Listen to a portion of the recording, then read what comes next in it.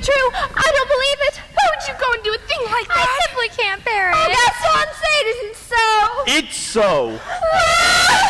Oh, girls, I'm just getting married. Don't tell me a little thing like that's going to change the way you feel about me. Oh, no. Never. Good. Well, if we're going to have a wedding, I guess I'd better propose to the bride.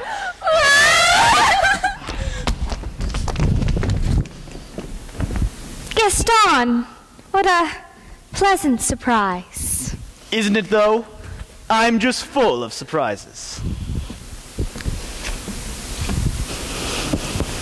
For you, mademoiselle. Oh, Gaston. You shouldn't have. Don't mention it. Belle, this is the day your dreams come true. And what could you possibly know about my dreams? Oh, plenty. Picture this.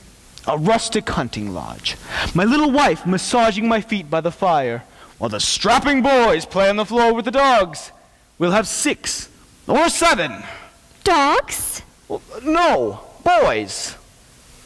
Imagine that. So, Belle, what'll it be? Well, I just don't deserve you. Well, who does? But thanks for asking. So how'd it go? You know that, Belle. Always playing hard to get. She turned you down? For now, but I'll have Belle for my wife. Make no mistake about that. Madame Gaston, can't you just see it? Madame Gaston, his little wife. No, sir, not her. I guarantee she wants much more than this provincial life.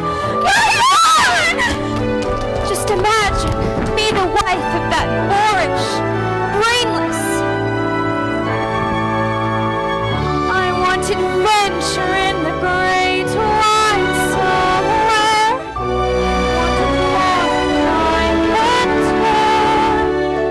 And for once it might be grand to have someone understand. I want so much more than they've got planned. Hey, Belle, have you seen Gaston? You just missed him. Wait a second. Where'd you get that scarf? This? I found it at the crossroads in the woods. Pretty nice, huh? Belongs to my father. Something must have happened. Yeah, well, finders keepers. Oh, Papa.